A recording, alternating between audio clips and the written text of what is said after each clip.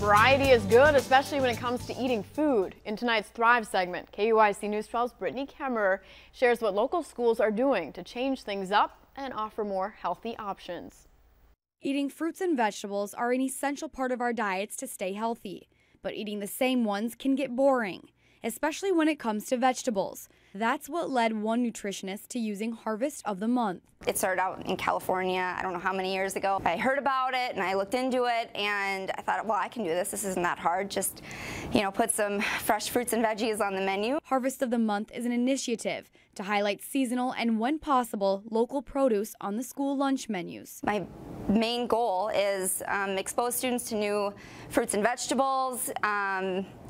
Hopefully if they try something and they like it, they go home, tell their parents, and becomes a regular menu item.